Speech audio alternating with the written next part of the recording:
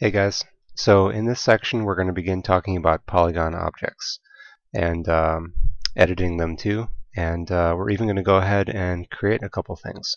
So it should be kind of a fun way to get your feet wet. So if you remember from last time, we were talking about the Create menu. If you go over here and go to Polygon Primitives, you'll see there's a whole list of different objects that we can create here. There's also this little interactive creation checkbox. So if you have this checked, and it probably will be checked by default when you first launch Maya, you'll be creating cubes in this way. So you see I clicked on the cube and it's giving me a little crosshair, and now if I use the left mouse button, I'm going to be dragging this sort of rectangular or squarish shape, and now it's going to ask me to extrude it upwards, and then it finishes, and then we have a cube here. I don't really like this way of creating cubes, because for me, when I start out with a cube, I'm really looking to get something that's perfectly square, and then editing it from there. So I'm just going to delete that, and I just used the delete key on my keyboard to get rid of that.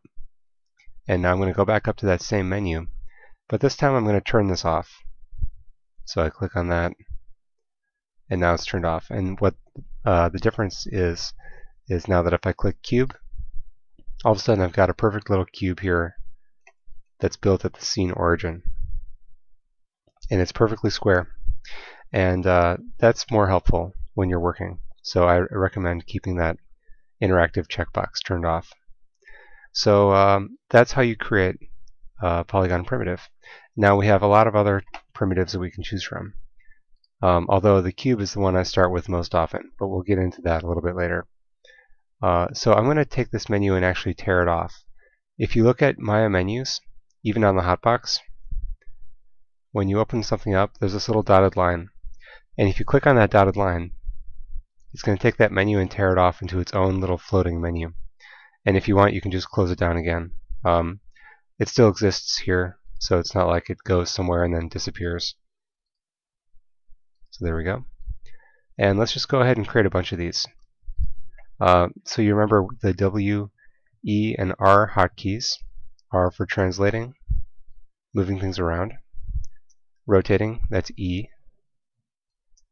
And then R is for scaling up and down. You can also grab these handles and scale it in one direction if you want.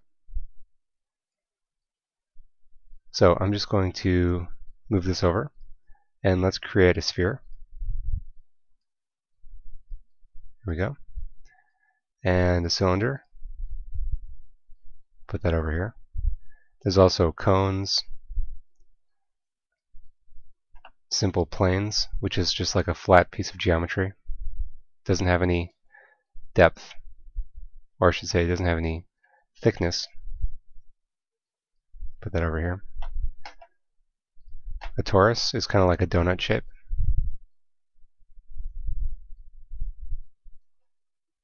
Then there's some other ones that are a little bit less useful.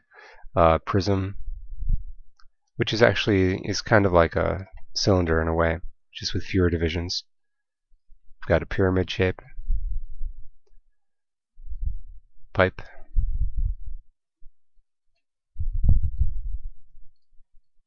Helix, this is pretty cool. Get to that in a second. Soccer ball, if you will, or a football, depending on what country you live in. And then a platonic solid, which is sort of like this polyhedron type shape. So these are all the Polygon primitives that we have available to us. But when we're modeling things, making characters or cars or buildings and stuff like that, we don't necessarily just take all these things and put them in different configurations. We actually edit them. And usually what we start out with is a cube. But I want to talk a little bit more about primitives, because there's certain things that are extremely useful, especially the helix here. But if you click on any primitive that you create, and then click on the inputs of that primitive, it'll expand this little menu here. And this will give you options as to how this actually looks.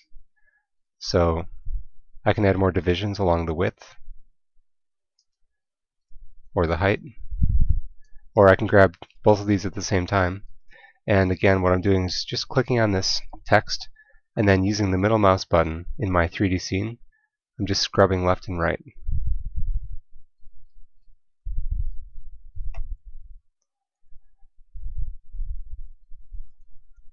You can also change the width interactively, depth, that sort of thing. So that's just for a cube. You've got these things, but different primitives are going to have different options. For example, the helix, which I use quite often whenever I need a coily type shit, it has a radius that I can scrub up and down. And spans going along the axis here, I can change that too. And then the number of divisions along the coil itself. These can all be interactively altered. And so the best way to think about this is the way Maya works is it works off of a history basis. So if you want to think of it this way, we're actually editing the history of this thing. It's kind of like if you were a time traveler and you went back in time and gave yourself, told yourself in the past to start doing push-ups. When you got back to the future, you'd have a bigger physique. You'd have bigger arms or whatever, from doing all the push-ups. So it's just this idea of going back into the history of this object, changing something, and it changes its present look. So in this case, I'm changing the number of divisions that this thing was built with, and it's going back into time, if you will, and this is the result.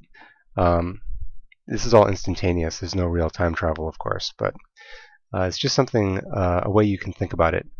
And what will happen is, as we edit these objects in Maya, this will become an important point, because as you make changes, it will add that information in the history stack of that object.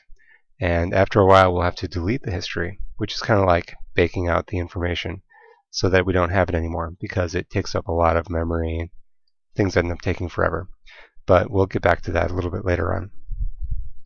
Right now, I just want to emphasize how we can change the way things look by altering the history of these objects. So I won't go through each of these, but some of these have different attributes that are unique.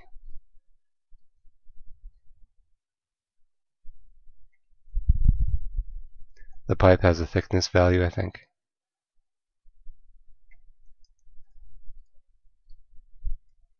The pyramid, I think, just has an option to switch number of sides. Yeah, so you can dial this up and down.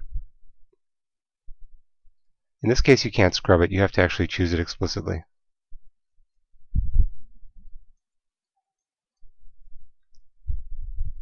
Same thing with the torus here. So this has an interesting feature, the twist feature. So it's not actually adding or deleting edges. It's just shifting those edges around the object, or sliding them around. Of course, we also have the option to change those.